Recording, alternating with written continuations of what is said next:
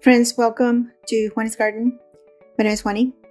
Friends, I wanted to share with you a little bit of how I preserved some of my herbs from last year. Also, because a friend of mine asked me, is it really worth it, all this work you're putting to the garden? And even if I had half of what I have here, I would say yes, over and over. So I drink a lot of tea, so a lot of my herbs go into jars to have my teas. In the winter, I drink tea all year long. Winter is hot tea, summer is iced tea. So a lot of my herbs are in jars for my teas, different kinds of teas.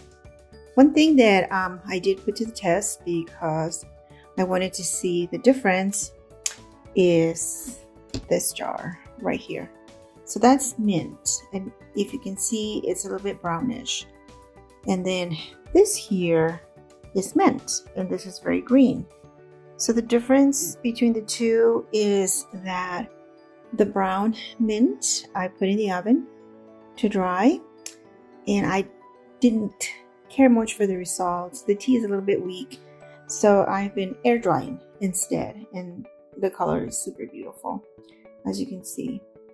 So some of these are also for spices. Like I've got my basil here. I've got different ones. I have lemon balm, mostly as tea. So mint, oregano, lemon balm.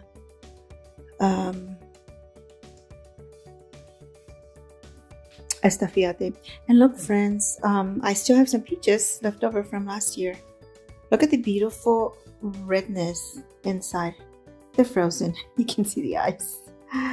But there's a little bit of red there. They are so sweet and so juicy and just delicious. We had a lot of peaches.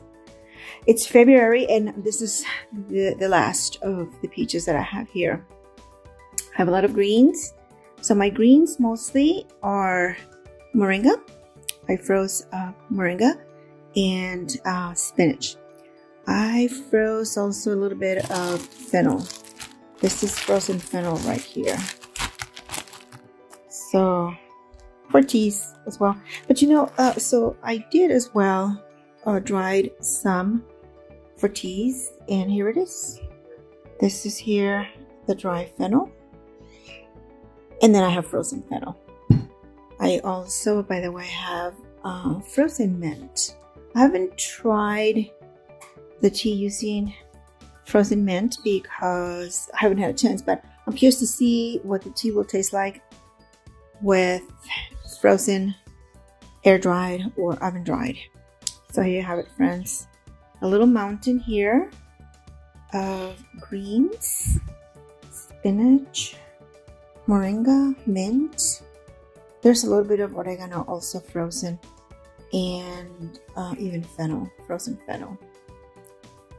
So I would say yes, definitely worth it. And I'm about to get started all over again, so I have to start using those pretty soon. Friends, thanks for visiting the channel. Don't forget to subscribe, give us a like. See you again soon.